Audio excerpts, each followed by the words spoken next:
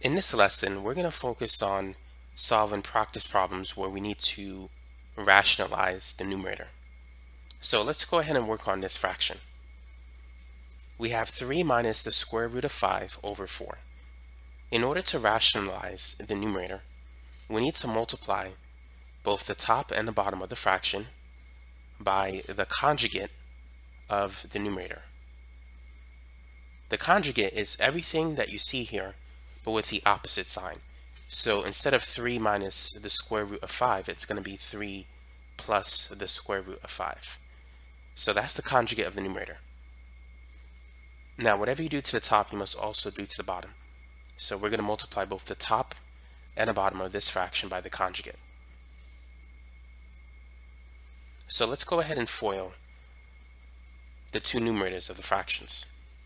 So we have 3 times 3, which is 9, and then 3 times the square root of 5, so that's plus 3 root 5, and then negative square root 5 times 3, so that's minus 3 root 5. Negative square root 5 times square root 5, let's write that here. The square root of 5 times the square root of 5, well, 5 times 5 is 25, and the square root of 25 is 5, so we get minus 5.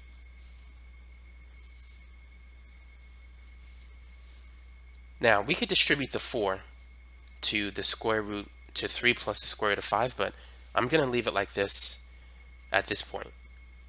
Because with these problems, sometimes you can cancel something that's on the bottom.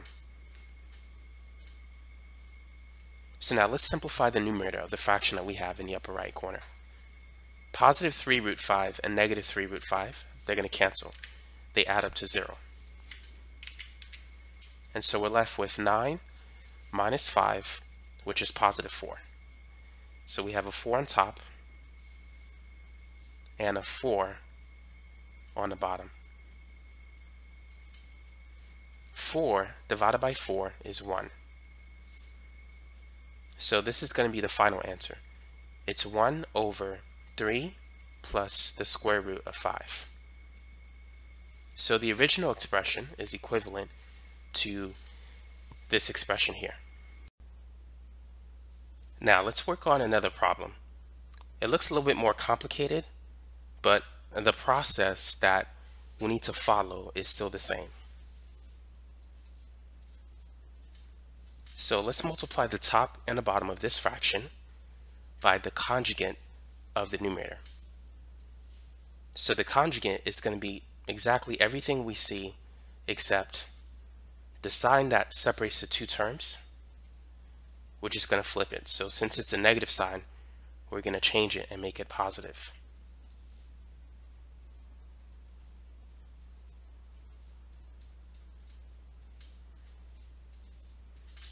So now let's FOIL.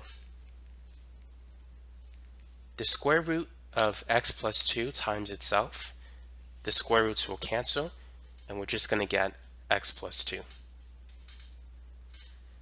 Next, we have the square root of x plus 2 times 3. So that's going to be 3 root x plus 2. And then if we pair those two together, it's going to be negative 3 root x plus 2. And then negative 3 times 3, that's going to be negative 9. Now, just like before, we're just going to write these two terms, or rather these two factors together. We're not going to FOIL what's on the bottom, since they're not conjugates of each other. So I'm just going to rewrite it here.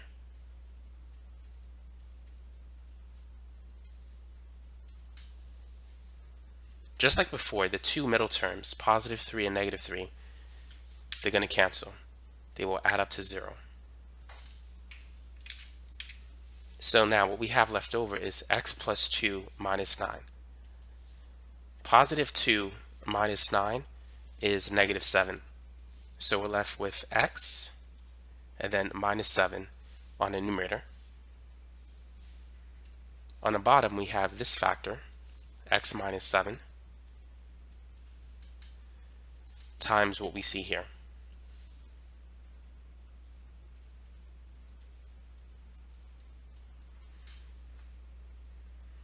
x minus 7 divided by itself is 1, which means our final answer is 1 over the square root of x plus 2 plus 3. And so now you know how to rationalize the numerator of a fraction that contains radicals. Now, here's a harder problem. Go ahead and rationalize both the numerator and the denominator. Well, let's begin with the numerator. So we're going to multiply the entire fraction by the conjugate of the numerator. So the conjugate of the numerator is everything that we see here. We're just going to replace the positive sign with a negative sign. So it's going to be the square root of 7 plus x minus 4. And then I'm going to rewrite that for the bottom part of the fraction. So let's go ahead and FOIL what we have on a numerator. So the square root of 7 plus x times the square root of 7 plus x, that's just going to be 7 plus x. Now we know that this term will cancel with this term. Positive 4 root 7 plus x, when you add that with negative 4 root 7 plus x, they're going to cancel and add up to 0. Now 4 times negative 4, that's going to be negative 16. So this is what we now have.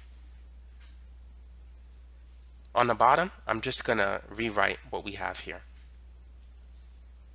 Let's start with this. Square root 7 plus x minus 4, and then times the square root, times 3 minus root x. Now, let's simplify this fraction. So what we have here is positive 7 and negative 16. 7 minus 16 is negative 9. So we have x minus 9.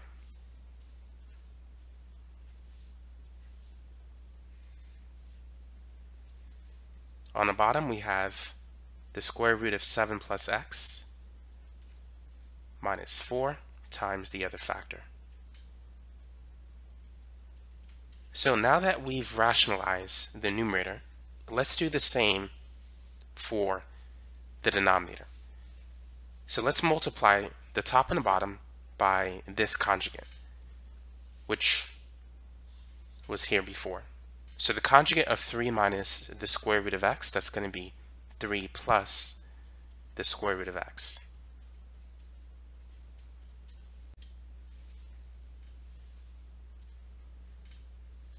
Now, what we have on top, I'm not going to FOIL that. I'm just going to leave it the way it is for now. The only factors that I'm going to FOIL are the conjugates, the factors that are conjugates of each other. So that would be just those two.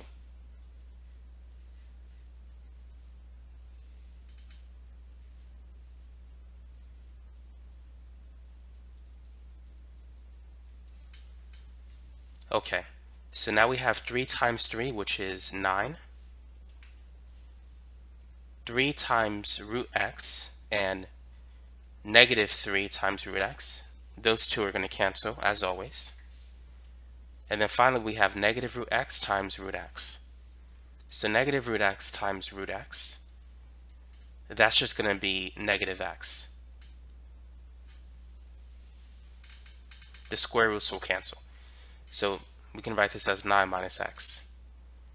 Now notice that these two factors, they appear very similar, but they're not exactly the same. We have x minus 9 and 9 minus x. When you see something like this, they differ by negative 1. So all you need to do is factor out a negative 1 from any one of those two factors. So let's take it out from the top. If I take negative 1 from negative 9, the negative 9 changes to positive 9. And if I take out a negative 1 from positive x, the positive x becomes negative x. So now these two appear identical.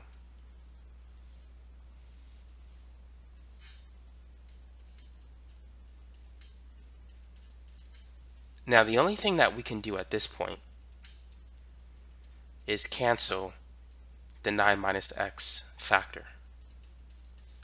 9 minus x divided by itself is just 1, and we have a negative 1 in front. So the final answer for this problem is going to be negative 1, or we could just leave a negative sign outside of the parentheses. So negative times 3 plus the square root of x, all divided by the square root of 7 plus x minus 4. Which looks very similar to our original problem, but that's our answer.